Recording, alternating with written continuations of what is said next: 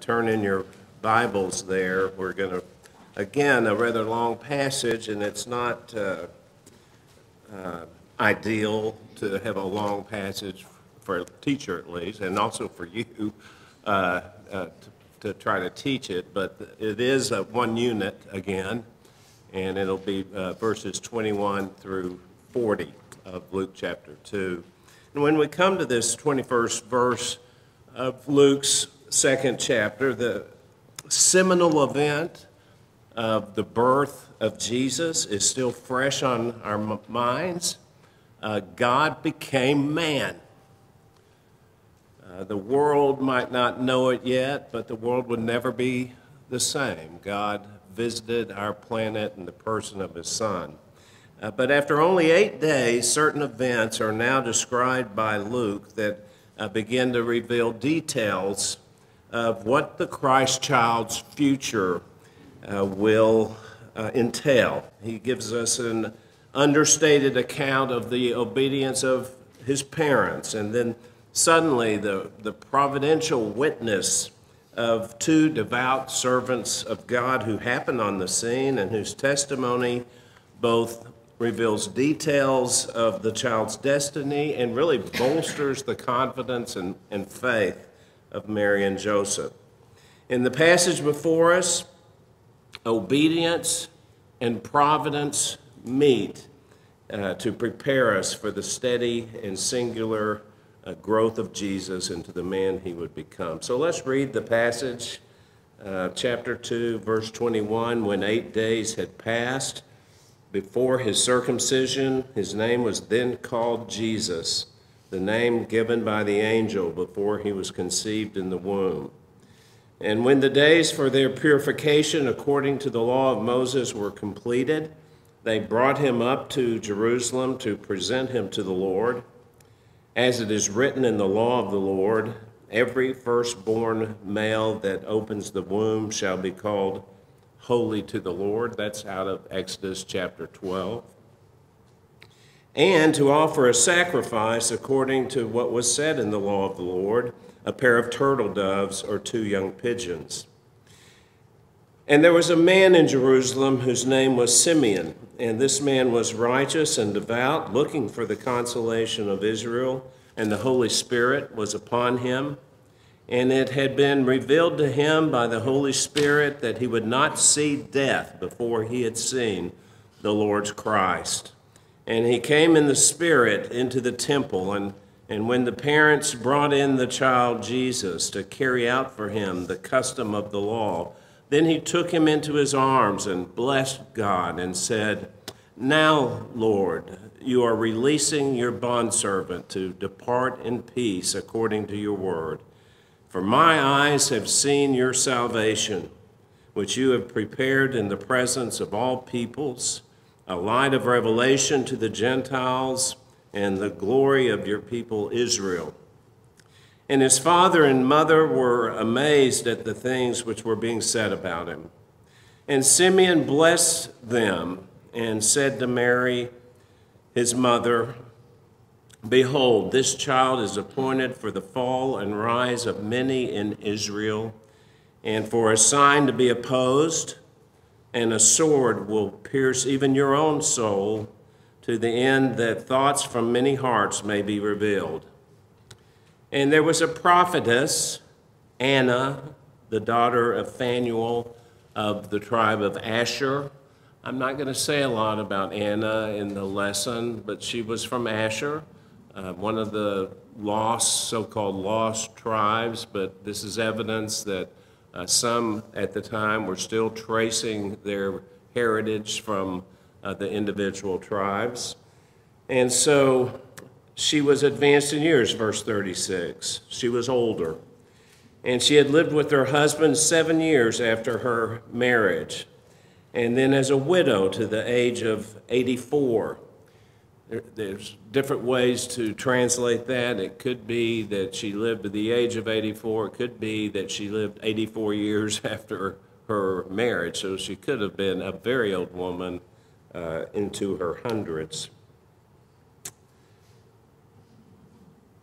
Verse 37, she never left the temple, serving night and day with fastings and prayers. We have people like that in our church. At that very moment, she came up and began giving thanks to God and continued to speak of him to all those who were looking for the redemption of Israel. If you look back up to verse 26, Simeon it had been revealed to him that he would see the Lord's Christ, and Anna is looking for the same thing, the redemption of Israel, of Jerusalem. And when they had performed everything according to the law of the Lord, they returned to Galilee, to their own city of Nazareth. The child continued to grow and become strong, increasing in wisdom, and the grace of God was upon him. I think it might be helpful at the beginning if I explain a little more clearly the title and outline I've constructed for this morning's lesson. There are two primary advances to the story that Luke is seeking to present. One is the presentation of the baby Jesus at the temple in Jerusalem. The other is the reaffirmation announced by Simeon and then by Anna that this child is indeed the promised Savior. Now, I say reaffirmation because Mary and Joseph had already been told who the child was from no less than an angel of God, and then by Zacharias and Elizabeth, and even by the shepherds, overcome by the glory of the heavenly hosts. So the title I've chosen is this: Jesus presented, salvation announced. The two go together, and they are the two primary movements in the passage. But I want you to note there is a conflation of activities described in the opening verses 21 through 24, and summarized in verse 39, that will need some expanding upon, but each of them have one thing in common. They are undertaken as individual acts of obedience to God. So I've summarized them in the outline under the broad heading of obedience. And obedience, as you know, will prove to be a most essential attribute of the newborn child, and not surprisingly also of his parents. Jesus Christ was born under the law, as Paul would later write in Galatians 4, born of a woman, born under the law, so that he might redeem those who were under the law, that we might receive the adoption as sons. Christ would fulfill the law perfectly, and in consequence, he would qualify to be our Savior, and we would gain entry into the family of God. It's a wonderful thing. It seems almost mundane here, this description, but it's not. The second and third movements in this section are easier to see. First, the providential intersection of Simeon and Anna with the arrival of Jesus at the temple, bearing witness to his appointed task. And lastly, the kind of typical progress report. If you're a student of Luke, you know this. He was accustomed to provide these progress reports intermittently throughout his gospel and in the book of Acts as well. That's verse 40. Well, 8 days had passed since Jesus was born. God had ordained through Abraham centuries before that all who would be a part of the promises given to Abraham would be circumcised. At least every male would be circumcised on the 8th day. And this is recorded, as you know, in Genesis chapter 17. And so Luke describes how his parents had Jesus circumcised on the 8th day after his birth. They would not have failed to obey that ordinance. But the more important thing, and Luke's emphasis, is on the naming of the child. They named him Jesus, the name given by the angel before he was even conceived in the womb. And in this too, they obeyed the Lord.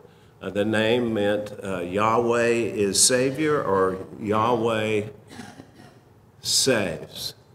It is the finest name. It is the sweetest name to those of us who have received His saving grace and experienced the assurance that God sent in His Son into our world to save sinners, like all of us in this room this morning. And it could only have been a defining moment in the lives of Mary and Joseph to give him that name. Both had been, you remember this too, both had been commanded separately to give him that name, to name the child Jesus. And 9 months of anticipation followed, and now they could finally fulfill God's will for them. Salvation had come in the person of this little baby. But now in verse 22, Luke takes a step back, if I can put it that way, to paint the broader picture of Mary and Joseph's scrupulous adherence to the law's obligations. You have to read these verses carefully, for you will see that he describes in parallel fashion two separate ceremonial observances, the purification of the mother of a newborn child and the presentation or the offering of a firstborn son to the Lord. I said that Luke conflated the two, but if you read carefully, you can see how he distinguishes them. In verse 22, look there, they brought him up to Jerusalem to present him to the Lord.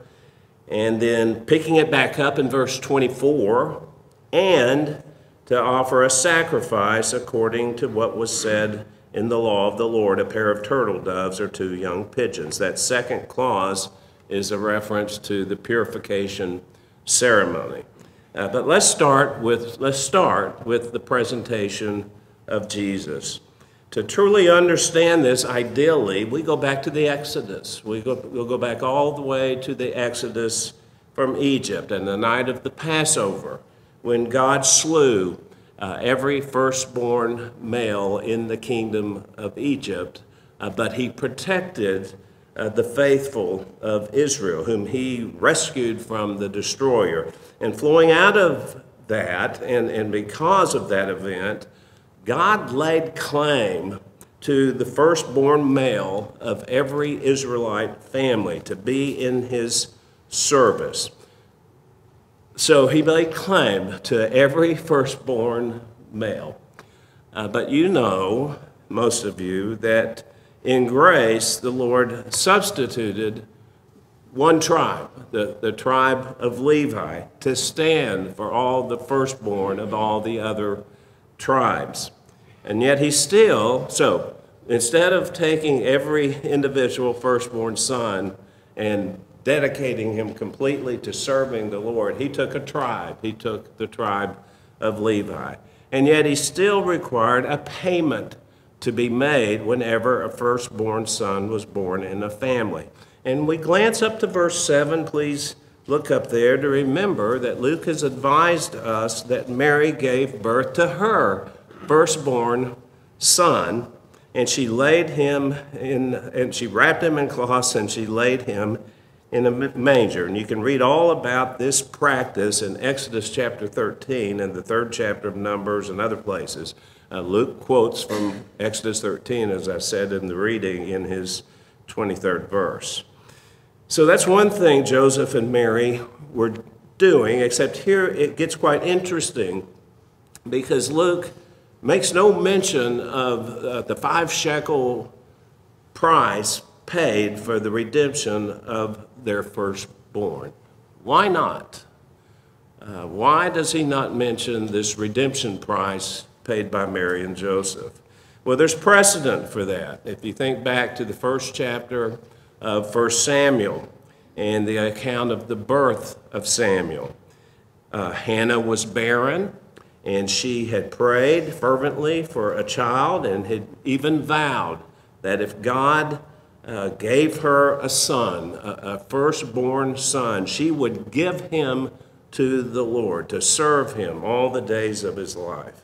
In other words, her son would not be redeemed with money, but actually be devoted to the Lord for his life. And so the miracle child Samuel was.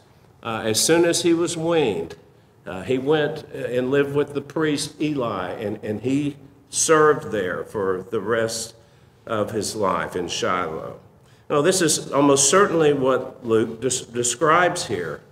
Joseph and Mary presented Jesus as their firstborn son at the temple, but they offered no redemption price. Instead, they consecrated the child to the Lord's service. He belonged to the Lord in a way that was different than for them. And Jesus was to serve the Lord with a consecrated life, not to be compared with any. The second ceremony the couple observed was also required according to Jewish law. When a woman gave birth to a child, she became ceremonially unclean. In the case of a birth of a son, according to Leviticus 12, verse 4, she would remain in that condition for 33 days after this boy was circumcised. And then when the days of her purification were completed, the language that Luke uses, and now according to Leviticus 12, verse 6, when those days were completed, she was to bring to the priest at the tent of meeting in Mary Joseph's case, the temple in Jerusalem, a year-old lamb for a burnt offering. And if the offerer could not afford a lamb, she could substitute 2 doves or 2 young pigeons, and that's what Luke references in verse 24. Joseph and Mary had come to Jerusalem to, quote, to offer a sacrifice according to what was said in the law of the Lord, a pair of turtle doves or 2 young pigeons. So Luke makes special note of this, perhaps to remind the reader of the humble circumstances under which the eternal Son of God entered into our world. Though he was rich, yet for our sakes he became poor. Now, reading these few verses, it might seem rather innocuous what the young couple and their child were engaged in, yet it was all an expression of their devotion to God, their devotion to the Lord, and their desire to comply with every holy requirement of the law of God. Jesus had come into this world to save the world, and these few verses reveal that at this young age, he was the Lamb without blemish. Well, while Mary and Joseph were in the temple, they were met by 2 other faithful Israelites whose lives were characterized by devotion to God and to the messianic hope, Simeon and Anna. Luke's account reads as with an, it just so happened kind of tone, reminding us of the reality of God's supernatural orchestration of the events of our lives and how his providence works to advance his will. It just so happened that while Joseph and Mary and the Christ child were in the temple, Simeon and then Anna happened by. We actually know very little about either of them. They both appear to have been aged. Anna for sure, for Luke suggests to us her advanced age. And Simeon seems to have been at that stage of life in which he was anticipating death. Simeon is described as a man who was righteous and devout, meaning that in his behavior with others, he was kind, he was giving, and likewise in his life before God. He was conscientious. He was devoted. We know people like that. People like Simeon take serious what they know God desires of them. They make it the major priority of their life to heed his will for them and be active in his service. They're righteous and devout. As I thought about Simeon this week, and Anna too, whom Luke describes in verse 37 as never leaving the temple, but serving night and day with fastings and prayers, the thought came to me, I want to be like that. I want to be like that. I want to be the kind of person, the kind of servant of the Lord that Simeon and Anna were. In case you're wondering, I'm not, but I want to be. And I'm sure you've often felt and thought the same way, but we all meet with resistance to that. Resistance from within ourselves, rising up from the allurements of the world and our own self-seeking that intrudes on such an aspiration. But perhaps age is an antidote to that. I'm counting on that. For Luke goes on to describe Simeon as looking for the consolation of Israel. He was looking for the consolation of Israel. That is, Simeon was filled with expectancy for the coming Messiah. Now, we made the point in a previous lesson that this was a dark period in Israel's history. They lived under the harsh rule of the Roman Empire, and especially the cruel king Herod. And their own leadership, the Jewish leadership, was corrupt and abusive of the people they were supposed to be shepherding. They were haunted by the questions so often raised at times such as this, when God seems nowhere to be found. Where is he? Where is God in our travail? Where is God in our disappointment? Where is God in our prayers that aren't answered the way we want them to be prayed? 4 centuries had passed since God had sent a prophecy to his people. Yet Simeon had not lost hope. He found comfort in God's inviolable promises, and his promise to send Messiah was his consolation, his comfort. He must have lived and breathed Isaiah 40. Comfort, oh, comfort my people, says your God. So he entered the temple hungry for even greater confirmation of the hope that he already had. And in that, I'd like to suggest Simeon serves as a model for us. When we come together, as we do, as we are this morning, to hear the word of God and to fellowship with one another in the way that we do, we can be eager to anticipate that the Lord will confirm in our hearts the hope he has planted there through his Spirit.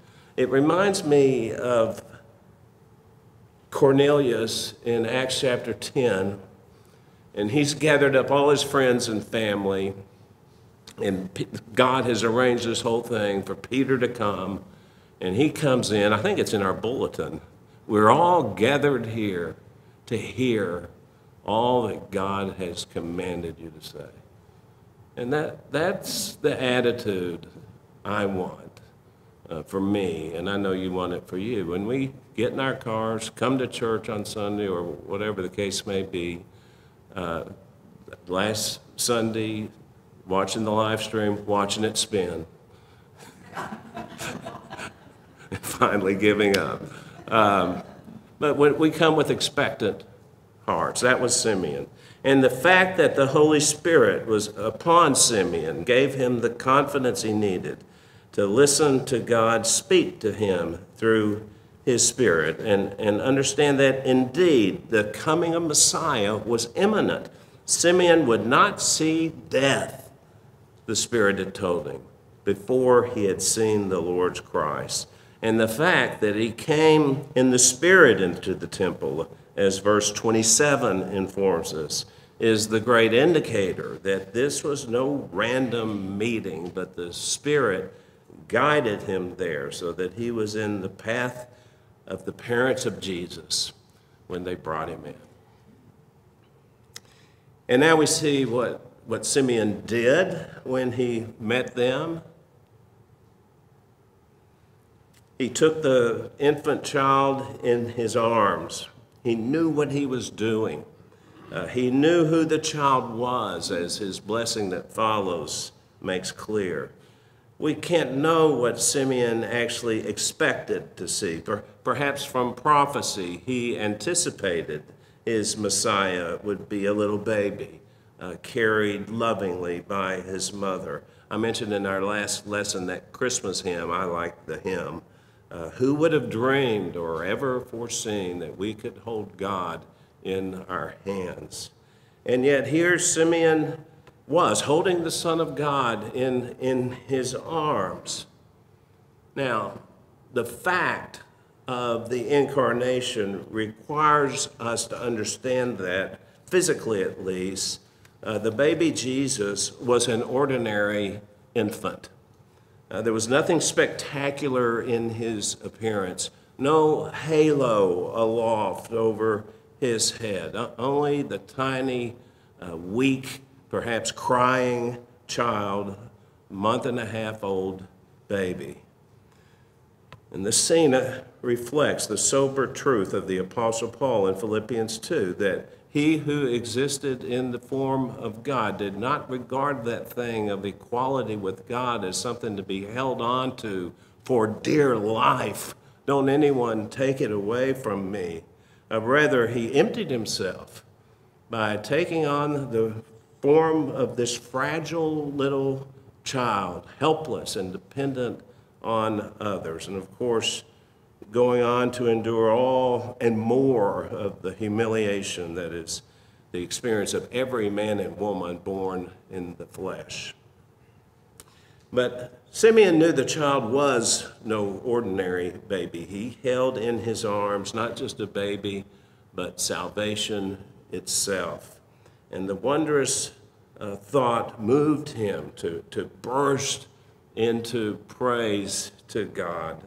And that's what the Nunc Dimittis, which follows, is, a hymn of worship to God for the salvation he was accomplishing through the Christ Simeon held in his arms. And because of it, Simeon was ready to die in peace. Like Mary's Magnificat and Zacharias' Benedictus before, Simeon's song of prophecy acquired the identifying title Nunc Dimittis by virtue of the opening word or words of the Latin translation.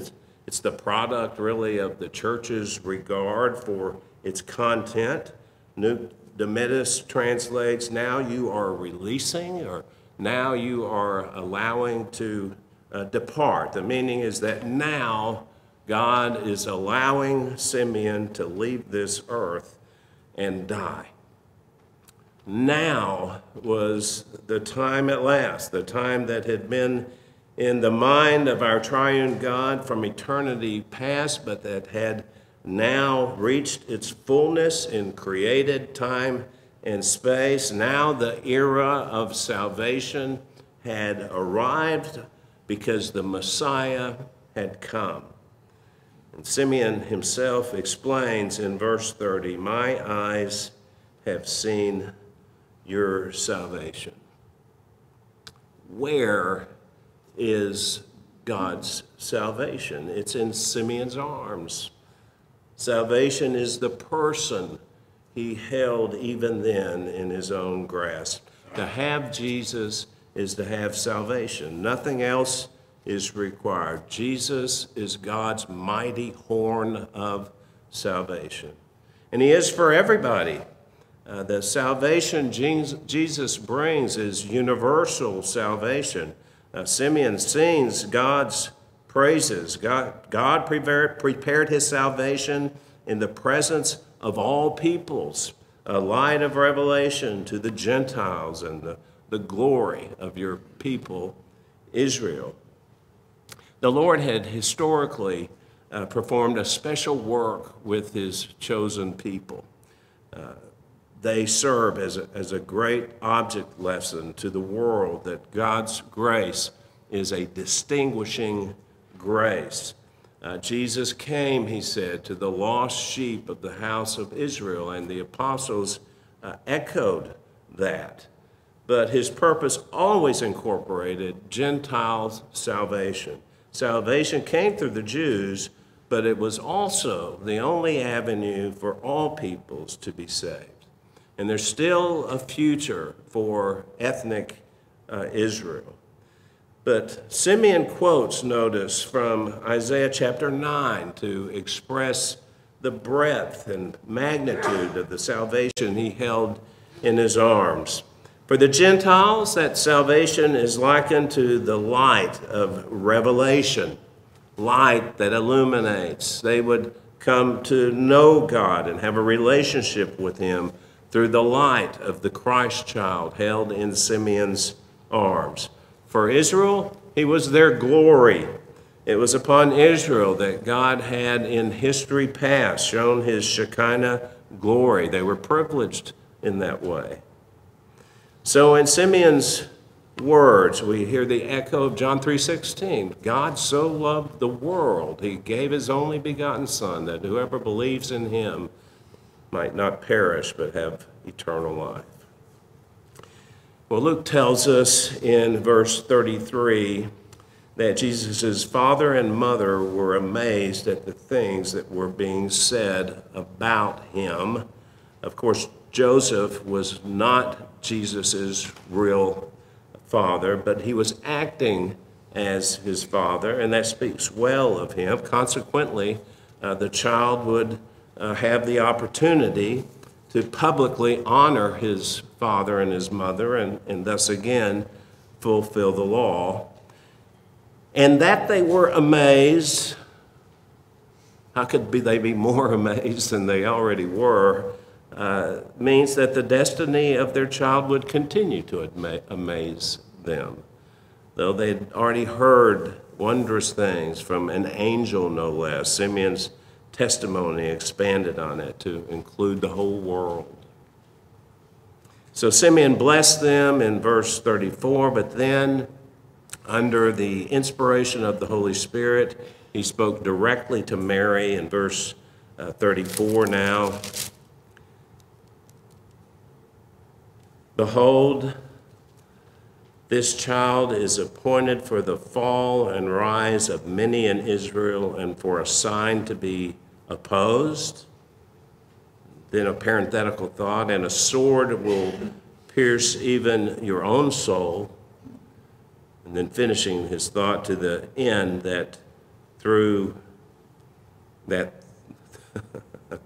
I'm having trouble reading. Somebody finish the verse for me. Thoughts from many hearts may be revealed. We've got to get that fixed. So his address to Mary is in two parts. The first is a prophecy of the effect Christ would have on all peoples, but especially Israel. And the second concerns Mary alone. But first, he prophesies of the general consequences of the Christ entering into the world. He will cause a falling, and he will cause a rising. There are two ways to interpret that. One is to interpret it as one group, both falling and rising, and the meaning would be that before one could come to Christ, one would need to figuratively fall or acknowledge one's poverty of spirit, with the result that Christ would lift such a person up. He would rise with Christ. That's a biblical view, right? We've taught it. The other interpretation is that the falling and rising refers to two different groups. One would fall to doom, and the other would rise to salvation. And this view conforms with the scriptural image of Christ as the stone of stumbling prophesied by Isaiah and applied by Peter in 1 Peter chapter 2, and also alternatively with Christ as the cornerstone, also borrowed by Peter. Both interpretations reflect truth, and it's not necessary to settle on one over the other, though I believe the second is probably what Simeon by the Spirit was saying.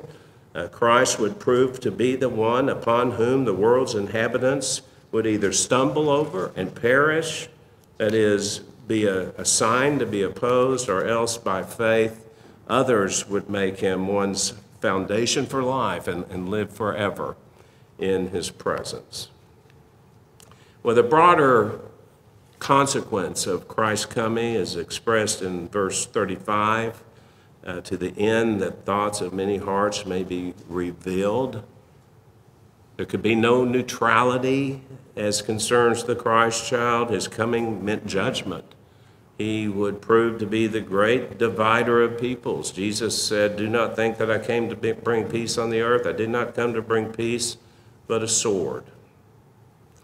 But we need to very quickly note that Simeon's prophecy also contains this parenthetical commentary on the effect Christ's coming would ultimately have on Mary, and it's nestled there in verse 34. A sword will pierce even your own soul. And it's quite obviously a warning that Mary will in the future suffer greatly as she sees her own son, the Son of God, suffer and die on a cross.